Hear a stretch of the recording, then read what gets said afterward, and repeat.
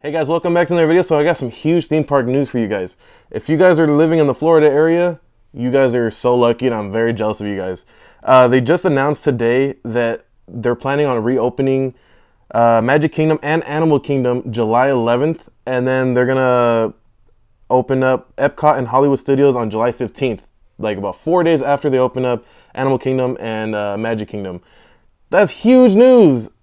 So far, only Shanghai Disney has opened. I think Hong Kong Disneyland is planning on opening too. I'm not sure exactly when or what dates those are for, but I heard they were gonna do like a cast member preview first and then open it up all the way.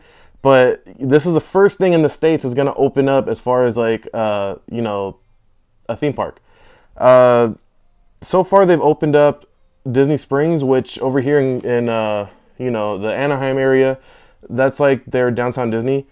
And I believe today, honestly today, they opened up the World of Disney and I think a few other Disney branded stores at Disney Springs. We still haven't heard anything yet about our Anaheim, you know, our local area. So far, all they've said is that they plan on reopening in stage 3, which the governor said that it could be, you know, a few weeks, possibly, not even months or anything like that. But I'm very excited. If Walt Disney World's opening in July, I'm sure we're gonna open up something soon after. Hopefully by June they'll open up at least downtown Disney, so we can get at least a little glimpse, like a little bit of hope, you know. And you know, we'll get to enjoy the, you know, that little bit of the parks. And hopefully sometime in July they open up Disneyland. I know it won't be the same because of the whole like social distancing.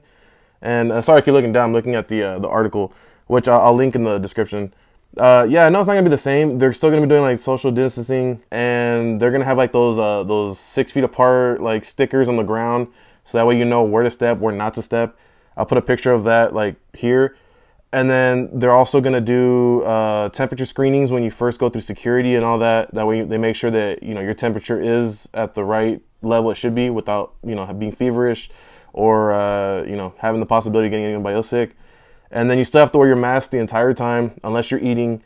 And then I believe there will also be hand sanitizing stations throughout the park. They're going to keep recommending you wash your hands a lot. That's what they're doing in Disney Springs. I saw that they have like hand washing stations besides just sanitizing stations. Those are like those portable like sinks, those plastic sinks that they use like for construction sites, like right outside of like porta potties.